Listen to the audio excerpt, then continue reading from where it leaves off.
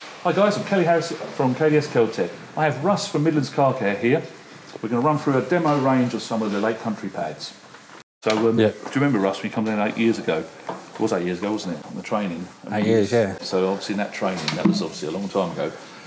And we didn't have a 15mm machine available. I want to call it 15mm, the your way, isn't it? Yes. Yeah, so you would have been rotary only. Like, yeah, so, 8mm DA and rotary. Yeah, that was it. That's all we had, was just a rotary machine or an 8mm orbit machine. And that could be the DAS 6 I got there, the Maguires, there was Chinese knockoffs. There was I think I imported one of the American, the porter cables. Porter cables, yeah. As well, so a big Jay, 110 volt. He gave me a porter cable. So obviously we know that does an 8mm orbit. Yes. And the only thing that ever happened with these machines, they got lighter, more ergonomics, prettier looking. A bit more powerful. Yeah, then they got a bigger motor. So, like that. Yes. Sort of nicer look to it, it's nicer feel. But essentially it was still an 8mm orbit. So whatever happened, it was an 8mm orbit. And if you had a newer version, the version 2, like you said, that one was version 2, when you pushed down, it didn't stall so much. Correct. That was the idea. I remember, stall, yes. But we was really limited. We had really heavy cut rotary, and then the finest finishing machines. Yes, yes. And if you remember, it was actually 8 years ago, wasn't it, on the training with you think brought the Maguires microfiber pads down. Yeah, I think they just come out that year. Yeah, you brought them down to me. Yeah, I'd bought the first batch that went into a retailer. And I'm sure you remember on your thread it shows that we was experimenting with the removal rate. Yeah, and we was quite shocked when you put the microfiber Maguire's cutting system on an 8mm orbit machine, which happened to be their 8mm machine. Yes. Their 8mm machine. We was quite surprised how much cut it had, didn't it? Yeah. And that was the first time me and you had actually been dabbled with microfiber pads when they first come out. And obviously they're very, very popular now. So we only had a choice of putting different pads on and compound onto a rotary or a DA. Correct, yeah. And there was no numbers, was it? Yeah. And obviously we can jump forward now to where we are now, near the end of 2019. We have 8mm, 12mm, 15mm, 21mm, yeah. Most popular in what would you say? What would you say in England is the most popular size throw now? Probably the 15mm. Yeah, I'd agree. Yeah. It's what we use all day long. Yeah, I find a 21mm, the orbit's a bit too big. Yep. Curved panel, it can be so tricky. What you're trying to suggest there is when you go up to an edge, when you've got this big orbit and you're trying to go over edge, it's a lot of throw. There's a lot of throw, a lot of counterbalance weight happening, so it's vibrates. It feels less controlled. Yeah, so I think the 15mm is a happy medium. Yeah. So what we're going to do, you asked me earlier, and you've come down, obviously, travelled a long distance, because of the traffic, 5 hours. Indeed. Which is, welcome to England, south of England, not where you're from. You said to me earlier, what's the difference between a HDO pad and an SDO pad? SDO pad, yes. And I was like, okay, let's run through it. So what we've got here, I've actually, to help demonstrate this, I've got an SDO pad. Okay, I've got a HDO pad, and I've got actually it's called a force pad, but I've pulled this one here to help demonstrate and describe the differences.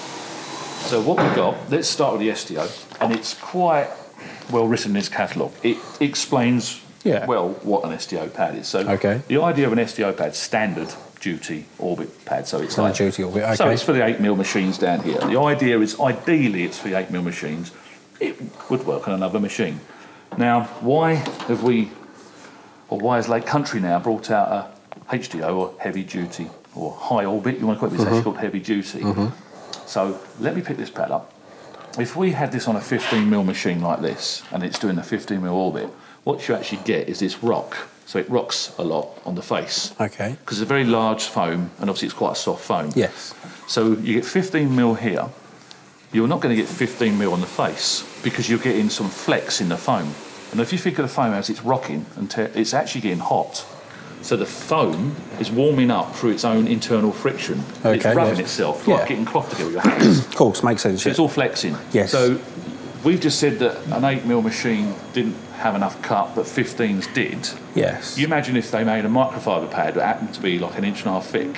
What would happen is the cut level of that pad would reduce, because you're not getting 15mm circles. Which is why they're thin. Yeah. Okay. You're getting less movement, or less of an orbit. So instead of being 15mm, it might be a 12, it might be a 10. 10, yeah. And obviously, as you get to a finishing pad, and it's a softer pad, it flexes more. Okay. So this is actually in our range called a force pad. It's a pad that can be used on every type of machine. And it helps me demonstrate that that pad will rock as it's doing the orbit, and it's going to flop around. And as these pads warm up, we know they get softer. Yes. As they have liquid in their compounds, they get softer again. It starts flopping quite a lot. So you're actually reducing the cut on that face. That might be to a plus point to professionals that really, really know the art. They're a master of it. They understand what the foam's doing. But okay. more importantly, what we've got is you've got the SDO pad. If you look there, is actually got more black foam than the HDO. So I've just measured these on the paint weighing scales. That's 23 grams, that's 31 grams. So as the catalogue says, this is a slightly heavier pad. And this interface pad is very, very dense. So there's actually less material of black there compared to there. So that's going to flex very little, if any. That's going to flex more side to side. Fine. So you get the, or nearer to the full... You're getting the full cut. 15 so the mil. idea is, if it's on a 21 mil or a 15 mil, you're going to get the full cut. The full face. Okay. Now, that doesn't mean you can't use this on an 8 mil. Yes. Likewise, you could use this on a 15, but you've got to realise... it's not as effective as it could be. And also, the foam's going to generate more heat. It's going to wear. It could tear down. It disintegrates in the end. You see pads when people have polished with the wrong pad choice and they push really hard. Yes, opens the pad. Yes. I think everyone's made that mistake, yeah. So, next thing, what's happened here, the idea of this thick interface pad, the heat generated on this face doesn't transfer into the backing plate on the machine, and vice versa. The machine heat, if you've been using the machine all day, as it goes through it stops as a barrier. So there's a slight control there in the heat dissipation. Then obviously the centre hole, with the centre hole now it's for alignment and cooling, as you said. Yeah. You asked me earlier. Let's wait. Hole, yeah. So... does that make sense? Absolute sense, yeah. So I don't know, I can ask you this question, do you know of another manufacturer at the moment that actually makes dedicated specific pads like that? Not for specific throws, no. And if they do, or it's implied they do, then I've not seen one with an interface pad. All I've seen is like an inch thick or a half inch thick. Yeah. But there's the same foam, so it's like those. Exactly. So this is a new thing for what Lake Country's done, that's what you'd have a choice in many other brands before, and I can get why they do different things, but they've actually really thought out the box here and actually gone, no, actually, it makes more sense to have the interface. There is another little bit as well, this is heavier, and the idea of the higher orbit is to keep it rotating and spinning, because it's a centrifugal side force, it helps to counterbalance weight. If you put a thin piece of sandpaper on that, and it hasn't got the correct weight of the pad, it's going to put some more vibrations in that machine. Of course it will. There might be a very slight premature wear. More importantly, it's the ergonomics. As you're polishing, you get vibration on your hands. Yeah. So you're trying to match the weight of the pad to whatever this tool recommendation of the pad. Yes. By having an interface pad, you can alter the weight of this without changing the characteristics of that to give the best cut. So it's good to see how its thought has gone into that, makes that design. Yeah, absolutely. Absolute sense. So, as you said, you asked me, we were swapping messages on the phone. It was a little bit confusing because other manufacturers aren't offering this many options. Yes. Now it makes more sense. Absolute sense. It's logical. So, what we got, I've got the SDO and the HDO, sort of a perfect one-step pad in America. So it's a medium cut pad. So bang in the middle. So we've always been taught, and everyone's always said, if you don't know what you're doing polishing, and you want to do a test patch, you start in the middle. In the middle. So there's a medium cut pad. Okay. So we've got the HDO, which is obviously there's the finishing one, and we've got the SDO. So what we're going to do, we're going to stick with the HDO because we want, if we're going to use a 15mm machine, we want to make it 15mm on the face. We've set up a couple of little areas here. We're going to use like a medium cut compound. Okay. I've got a choice for you if you want. You can go with, I think we should go with Menzerner, like a PF 2300. We can even try Maguire's 205, which is more of a finishing cut. But let's go with a medium cut compound. We've got that pad on a 15mm machine, a different brand. Okay, yeah. This happens to be a different brand machine over there set up. And we'll do a little square. We'll move out of the way so Jay can get past it. We can see some holograms as well.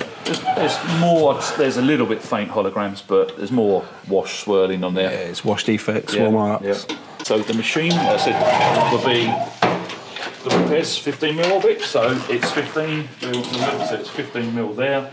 We'll go for sort of a Menzerner medium cut compound, and just put a few blobs on.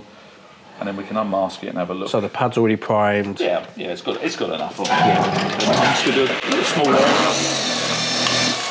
So what we're doing.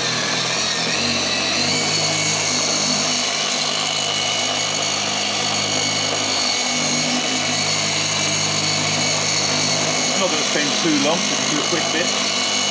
More to show like a one step. Quick okay.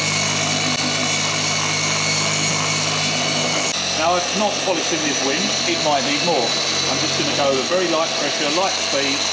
A person that's got limited knowledge just do. Gentle, light, me, I'm very low speed. I'm going very cautious. It's quite low risk as well. Yeah. I'm very cautious.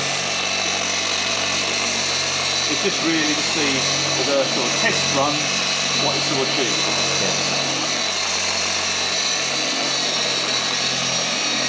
It makes more sense to do a test run. If you want to put that out for free, you haven't got one of these toys, have you? No, I need one. Yeah, or two or three. There you go, thank you. So what I'll do, I'll pull the tape off, and then I'm going to be really careful and wipe that. And what we're going to do, we get the light. So I can see there's an improvement already. So thank you, Russ. Scan grip light. So we've got swirly holograms there, which hopefully Jay's capturing perfectly. Yeah. And then you can see the correction. There is some slightly deeper marks. One more pass with that would fix them, but we're looking for... But for a medium polish, medium pad, that's... Yeah, it's a great improvement. That's impressive. Yeah, so what we can do, we can IPA it, so we get some... So there should be an IPA bottle there with a cloth. Yeah. Do that. Because obviously there could be fillers in compounds left behind. I'll wipe that down. I'll check it again. Thank you, Ross. So yeah, you can see there's not that horrible hologram finish. That's a great enhancement. And now I know that works. I could have worked that a little bit longer, put a tiny bit more speed, pressure, and get a better correction rate. We was talking about the old microfiber pads you used years ago. Yes. So with the HDO, it's slightly different. I'll open this one up. In the HDO range is what we got here, which is different to the foam that they've. And I quite like this, as you know, most microfiber pads are either heavily tapered, we won't name brands, or square. Completely square. Now, my preference is this, and so is Jay's. His preference is we like this because obviously we can get up to an edge, and it means that when we've got that on the backing plate, this edge is sticking out further than the backing plate. So that means that it gives us a couple of mil barrier where you could accidentally nudge a part of the car. Yeah. When it's a straight edge, it's a slight more compromise if you're trying to get in the tricky areas. It does depend on one machine to another because different backing plates are obviously completely different. Backing plate here is very, very different. It's actually smaller, so then that's tapered. I like the fact this carries on, so I can work up to an edge. So my preference is, if it did no more cutting, which it does, it's slightly more aggressive. We found it to be a lot more durable, and that's not just me, that's all my staff that have used those pads. We found, because you asked me earlier about washing them, blowing them. Yeah, the best way and at what point they lose their effectiveness. You said something about disintegrating or falling. What was it you said to me about not these pads, but other pads you've used? Other brands of these kinds of pads, they've delaminated, the Velcro's come off. I've not had that issue with... And I've not had one of them do that yet, so we've really... They've been more durable, probably 20% more durable, which means we're using them longer, and they've never disintegrated, they've never delaminated, and we're using them exactly the same way, so it's a preference we like. Cool. The fact you've got the hole in the middle for cooling, this tapered edge there, there's so many plus points. The fact that they last longer, so essentially you're going to buy less pads as well. So hopefully that makes sense. It's so in the range of the HDO, you can see you've got a great range there of. If I did it in order, obviously, to take them all away, you've got your cutting, heavy cutting, and you've got a heavy polishing, sort of cutting, but foam, if someone likes foam. You've got a medium, and then you're finishing. There is actually an orange microfiber in there as well. Sorry, I'm on STO. Let's get to the HDO section on the pads. So there is a slightly less cut. So it fits here, I presume. Yeah, it's a one-step. So there's more. There's actually that one as well, which we've not gone through today because... Okay, so that would have given us slightly more cut than the foam. Yes. Orange. Yes. Okay. So so really, and there's a nice chart at the back of the catalogue. If I move this out of the way, there's a great chart at the back, and it is amazing what they've done. But also, I am. You can see it really easily here. That actually, that HDO one-step pad is very close to these. But yeah, there's and if you go into the foam, it's actually got more cut than the blue. Yes. Foam. Okay. Yes. Yep. HDO, So it would go there. There we go there. Okay. As a one-step. It's not going to. You get micromarine. That's going to finish down better. So it's preference, isn't it? But obviously my role is, and that's why you're here, and the way that other people, a friend of mine, John's run me up asking me questions about these, is to now start doing videos explaining how to get the best out of the range. Otherwise, you don't have to drive 5 hours down here and then 5 hours back just to go, what pad does what? It'd be easier to watch a video and stop keep ringing me. Yeah. But no, joking. That's all right. He's going to block me one day, I reckon. Yeah. No way. But anyway, that was a quick little video with Russ from Midlands Car Care. Genuinely, just contacted me a week, 2 weeks ago about coming down. About 2 weeks talked ago, about these pads. Did I say, or was it you that said about the 8 years to date? It was weird. We was talking about it. Yeah, I think it's you. Yeah, and I've gone, hang on, when did you come? Because obviously you was my first ever pupil. Yeah. Which is actually 8 years ago, isn't it? Yes. First ever pupil to come here. Yeah. Yeah. So that's a really weird, spooky thing. Still going, still successful. Yeah. Yeah. How many cars do you think you've polished now? No idea. It's got to be a lot. It's a lot. What, a full week? Yeah, it's a lot. It's a lot over a long period of time, isn't it? But anyway, so I'm Kelly Harris from KDS Caltech. Thank you for watching. This is Russ from Midlands Car Care. Don't forget to like, subscribe, and smash that bell. Goodbye.